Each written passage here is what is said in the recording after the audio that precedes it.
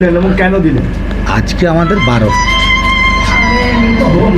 আমরা 12, আরে পরে করো না, তোমার ঘরেই তো আছে। বিজেপি 8, ফর লাখ 1, টোটাল আপনারা কতজন? 12 জন, কত আসনের মধ্যে? 21টার মধ্যে কতজন হলো তাহলে? 12 আমরা দিয়েছি, 8 বিজেপি আছে এখন পর্যন্ত, আর একটা ফর লাখ।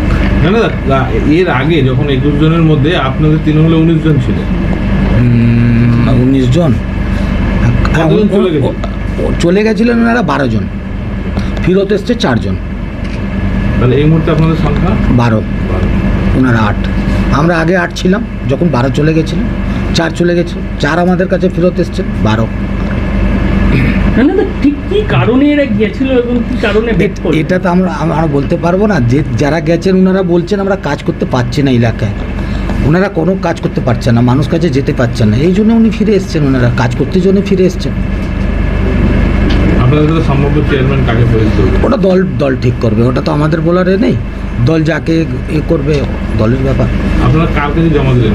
আমরা ইউ সাহেব করতে দিচ্ছি, এরপর কি জরুরি কোনো মিটিং থাকবে আশ্বাস দিচ্ছে?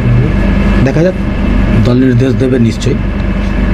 কতদিনের মধ্যে এটা সম্ভব হবে এই পুরো process? এখন তো এখন ওনারা কী করবেন এটা তো আমরা বলতে পারবো না, যারা 8 জন আছেন ওনারা কী করবেন আমরা তো বলতে পারবো না এই মুহূর্তে।